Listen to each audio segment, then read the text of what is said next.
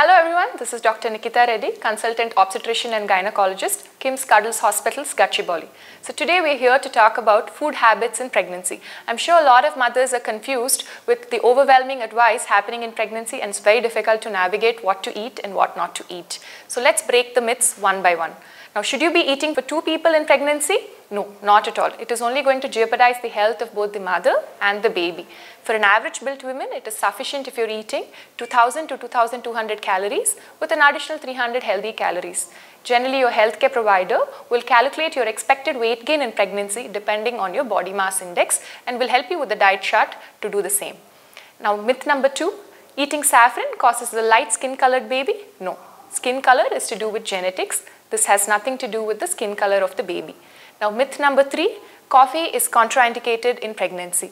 Coffee generally causes the absorption rate of the nutrients to be a little at the lesser side. So hence, we advocate to you only having 1 or 2 cups in maximum a day. Myth number 4, eating papaya causes miscarriages. Not at all. Papaya, there is no documented evidence saying that papaya causes miscarriage.